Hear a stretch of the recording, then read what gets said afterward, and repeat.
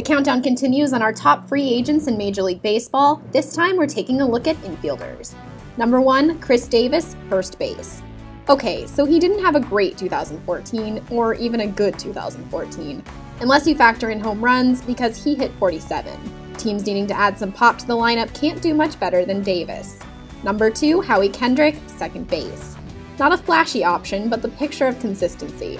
Kendrick is a career .293 hitter who can be a rock in any roster. And number 3, Ian Desmond, shortstop. Desmond returned to form post-All-Star break after starting the season batting a dismal .211. Plus, he's a 3-time Silver Slugger and could be willing to sign a 1-year contract.